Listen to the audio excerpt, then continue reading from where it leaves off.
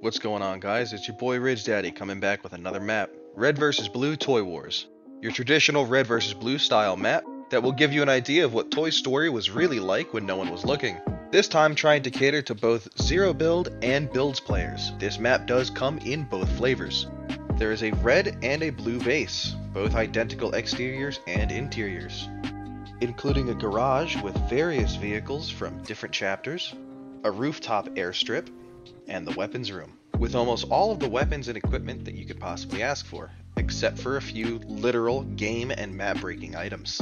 We have the SMGs, assault rifles and light machine guns, shotguns, snipers, DMRs and pistols, mobility and equipment, and healing items. And it wouldn't be a red versus blue map without the vault, containing a bunch of fun and overpowered mythic items, a tank for each team, the Infinity Blade, and a bunch of XP tokens. If you want to goof off and be silly, there is a racetrack around the entire outside of the map.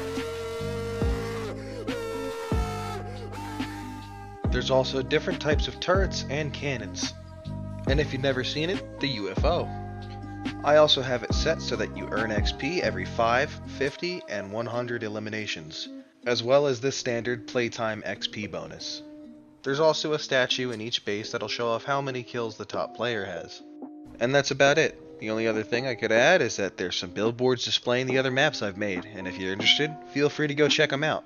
I have each one's island code on display.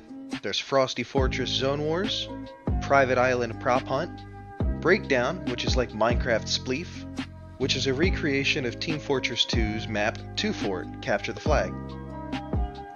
That's it for this video, guys.